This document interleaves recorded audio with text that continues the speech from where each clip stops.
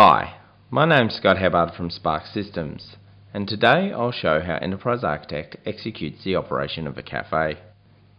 We've modelled our cafe using a state machine, which is often used to build event-driven systems, model business processes, and verify system behaviour. The model on screen describes the sequence of events that occur when a customer orders a meal at a cafe. The solid circle at the top of the model represents the initial state, while the arrows represent a transition from one state to the next. The rounded rectangles represent all of the states within our system, such as entering, ordering, and eating. The two final states signify where our model ends. Looking at our model, the customer enters the cafe and requests a menu. This event triggers a change in state. Once the menu has been requested, the customer is then left to decide on the most appropriate meal. The text on the transitions, such as menu requested and inadequate selection, are referred to as triggers. A trigger can represent a signal or an event. Examples of a trigger include a button being pushed, a switch being flicked, or a menu being requested. Triggers can be used to control the execution of your model, allowing you to select the most appropriate path during a model simulation. I shall now demonstrate how to create an additional trigger from scratch. I begin by double-clicking the empty transition at the bottom of the diagram. Next to the trigger name, I can press this ellipse, which allows me to select an appropriate location to save my triggers. Once I have selected an appropriate package, I can click the Add New button. This allows me to create a new element of type trigger. I'm going to call this element Finished Eating.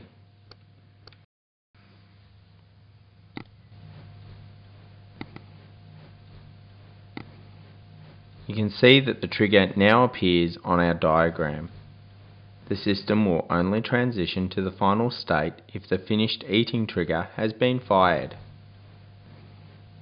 Returning to our model, once the menu has been requested, the customer can then decide on their meal, place an order, wait for the meal to be delivered, and finally eat their meal. Upon eating their food, they are free to leave the cafe or order from the desserts and drinks menu. According to our state machine, there are a number of reasons why a customer may leave the cafe unsatisfied. This includes an inadequate selection on the menu and the customer having to wait too long for their meal. This information can be analysed to improve the operation of a cafe and ensure that customers do not leave the cafe unsatisfied. Now that we have reviewed our cafe model, we can bring this model to life using simulation. To perform a model simulation, I've selected an appropriate workspace layout containing all the tools required for simulation and model analysis. This includes the ability to insert simulation breakpoints, the ability to fire waiting triggers, tools to pause and run my simulation, and tools to examine local variables and the call stack. Model simulation is a powerful communication tool that can be used to predict system performance, identify bottlenecks, eliminate redundancies, reduce risk, and better understand decision making to help improve model outcomes. To simulate our model, I simply right-click on the diagram and select Execute Simulation, followed by Interpreted. In our simulation window, you can see that it configures and prepares the simulation, and it indicates the current state. The current state is also identified in the call stack and by the node being highlighted here. You can see that there is a single waiting trigger available on screen. Enterprise Architect halts execution at the first state entitled Entering. The Waiting Triggers list on the Simulation Events tab is populated on each simulation cycle.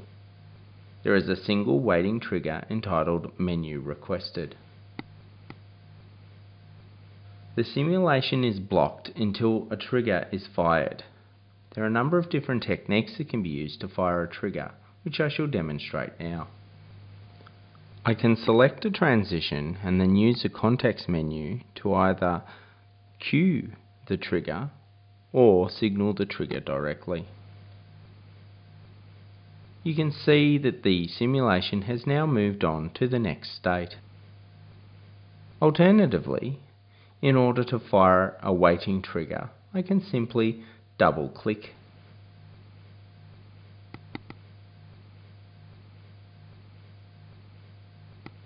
You'll notice here that there is no trigger between the states ordering and waiting. Therefore, Enterprise Architect just continues on to the next state. Whenever I fire a trigger, it is automatically saved to this list. It keeps track of the sequence, the trigger, the status, the type, and any parameters. I can then save this trigger set so it can be used at a later date.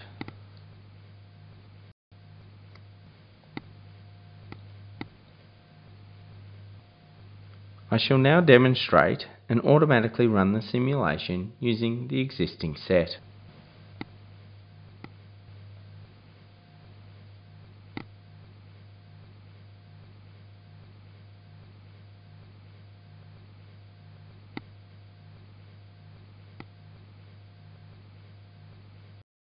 In this video, we've shown how simulation can help you better understand how a process works. We've used a state machine to learn how to create a trigger from scratch and use triggers to control the execution of a simulation. For more information on simulation or to download a free trial of Enterprise Architect, please visit www.sparxsystems.com.